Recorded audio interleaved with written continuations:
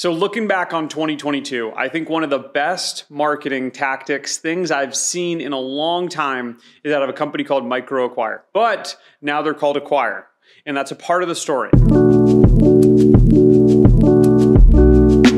So MicroAcquire started by a guy named Andrew Gazdecki. Now in that space, what he did was he said, hey, there's so many small SaaS-based companies who are looking to get acquired, spin them up and build them, spin them up and flip them.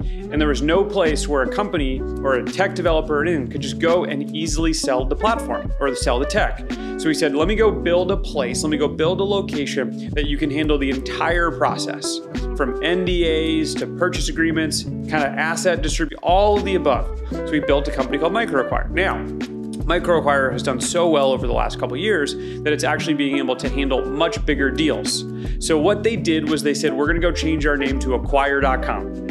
And the two things about this, one, they needed to get Twitter on board because they couldn't be microacquire.com anymore. They were acquire.com because they wanted to remove the micro away from it because they were handling bigger deals. So they went after Elon Musk, right? When Elon took over, Andrew went after Elon and had a swarm of people say, release Acquire as the handle. And he might get it done. But finally, he's put so much effort in. Elon actually responded with a thoughtful message to say, hey, we are looking into it. That's one incredible marketing tactic to go after the biggest player in the game right now. The second, if anybody's watched Silicon Valley, in the startup community, this is like the holy grail of comedies, right? But there was a guy on it, his name was Russ Hannigan. Tres comas was always the goal, 3 billion, or 1 billion, 3 commas. What Andrew did was he used Cameo and hired the actor, Chris, who played Russ in the series, to then promote